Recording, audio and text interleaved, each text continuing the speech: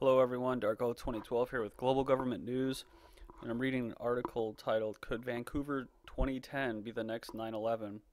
And I don't want to say I preach, but I just keep reiterating, or I reiterate how much 2010 is the year of false flag terrorism, and not real terrorism. Real terrorism is actually not that common, and what we consider to be terrorism is usually militias trying to get foreign occupiers out of their country. They would be considered militias because their governments have been taken over by foreign bankers or foreign occupiers, and they're trying to rid their country of those occupiers. So when we hear it in the media, we hear, oh, terrorists. Much like when the U.S. collapses, um, their economy will collapse, and of course, their society will collapse. Um, and there's no social programs because, of course, we have discretionary spending now, which is one of the parts of the IMF receivership, where we will go into receivership. Um, there will be riots, and people will start they will be referred to as terrorists. So, but false flag terrorists is a lot more common, and so if you don't know what it is, I have plenty of videos to check it out, but I don't have time to explain it here. I'm going to run through this because this is pretty long and I won't have time to read the entire thing. But I'll post the link and you guys should really check this out because like I said, there's going to be a false flag terrorist attack that's going to be either in Yemen or it's going to be somewhere that will bring us to Yemen. The UK is on high alert, which means that even though they have no evidence that there's going to be a terrorist attack, they're on high alert because their government carries out terrorist attacks. So, of course, they're going to say that that the alert is high because they're the ones carrying it out. It's so hilarious. I mean, it's so hilarious. It's sad, but it's funny how obvious it is to me now. That's how sad it is. But I just wanted to say this right here. Look at this quote here. Educate and inform the whole mass of people. They are the only sure reliance for the preservation of our liberty.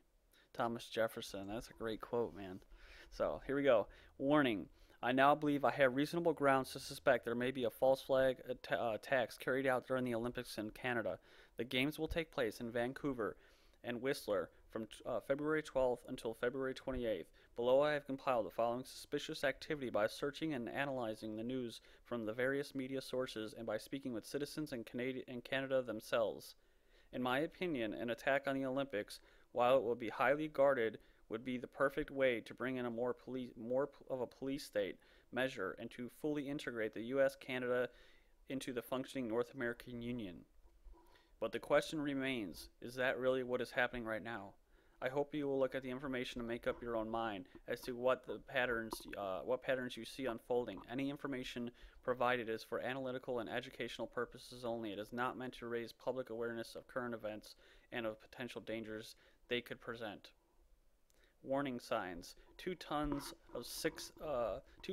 out of 6,000 tons of ammonium nitrate, a material used in making powerful explosives, have gone missing from a shipment to a storage facility in the Vancouver area from a company that was recently bought out for $22 billion by some of the world's largest financial companies. These companies are Goldman Sachs, AIG, the Carlyle Group, and others. The company that was purchased is called Kinder Morgan. Kinder Morgan didn't report the 2 tons missing for over a month. When they did report it, it came back a week later as to only say simply they made a clerical error. Soon after the announcement, RCMP started their investigation and came back saying that they can't confirm what was really accounted for. They've also tried to point out that they were the only one company in the chain that had contact with the shipments. 250 truckloads were reportedly sent to Dino Noble, an explosives company, for packaging. And I'm just going to skip to number 2. The media is suddenly going wild about how Al-Qaeda terrorists in Afghanistan are now using ammonium nitrate for explosives, and the Afghani government has banned the use of the material. Afghanistan has also banned the use of ammonium nitrate for fertilizer due to this problem. There are many articles like these, and this person had posted a bunch of links. Number 3, right on cue. As if it were a screenplay, and 4 days before the State of the Union address, the guy, and of course, right after the Christmas Day bomber attached to Yemen, and now the Fort Hood shooters priest, whatever, is attached to Yemen. The guy who have all heard since 9/11, haven't seen in a long time, and is probably dead, Mr. Osama bin Laden, ladies and gentlemen. Give him a round of applause. He just came out of what is probably going to turn out to be yet another fake video and predictably praised the underwear bomber that burned his genitals in a failed bombing attempt on Christmas Day of 2009 and said the attacks will continue until we stop supporting Israel. In fact, look just how effective these guys are. They can't get our freedoms taken away by our own government simply by penetrating our security and hurting only themselves in the process. Clever, aren't they? And it says, number 4, in a recent development, Canadian Parliament has been prologued, a term where they are suspended, typically in order to make new legislation, and where the government's power resides within the office of the Prime Minister until March 3rd. Remember that date. After the games, the Prime Minister has also been given sole responsibility for making the judgment call to shoot down any hijacked aircraft.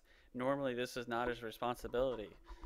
This is strangely the same before 9/11, where Dick Cheney was given control of the military air defenses for a short time due to war games. Yeah, exercises to have NORAD stand down. And he denied the request to shoot down the plane approaching the Pentagon. This was testified to by the Transportation Secretary Norman Mineta in front of the 9/11 Commission. Though no one mention of this was given in the final report, you can still watch the video of this testimony there. And then number 5, on February 14th, 2008, Canada and the U.S. signed an agreement which allows for the deployment of U.S. troops inside Canada. And if the military wasn't enough, police officers are allowed to come join in now. That's right. Most of the police in your local community have been militarized, possibly have CIA, either as the mayor or in the actual police department, or some kind of Fed in there running it. Headline, new maritime security law will deputize U.S. officers in every part of Canada during integrated operations. North American Union, anyone? Says number 6, British Columbia's private office has been frozen, leaving the government unaccountable, says a leaked letter. It's number 7, hospitals canceled 2,400 elective surgeries to make room for apparently much more expected patients needing surgeries during the Olympics. Of course, public relations is blaming them for doing it for other reasons like saving money. They say that even if it makes no sense because the government has no problem spending well over $1 billion on the Olympics, they are clearly not hurting for money, even if that is what some people think. Yeah, that's a good point because they act as if like, oh, we're going to save money, but you know, I think I'm pretty sure it was Canada, and I'm speculating here, but it was either Canada from the last big Olympics they had, or another country that held the Olympics, and they've been trying to pay off for the past like 20 years or the last 10 years the debt that they incurred for hosting the Olympics. So you see, the Olympics is nothing but a scam. Like in China, the people paid for all that showy stuff. The people pay for it, and then the corporations profit from it, and of course they get the prestige, right? So like I said, it's a big scam.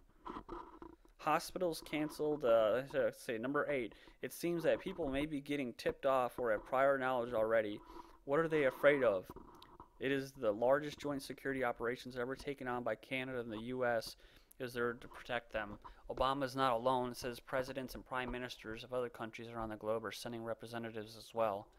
Then number 9, the same Israeli company, Verint, whose camera systems were on buses, and the London Underground and inconveniently for us malfunctioned on 7/7/5 during the London bombings, was the same company that installed cameras in the Vancouver airport and the subways in Montreal and other key locations in Canada. Also worthy of noting is that in the past, during a large terrorist attack where the systems are installed as the Dow goes down, stocks at Verint have always shown to go up.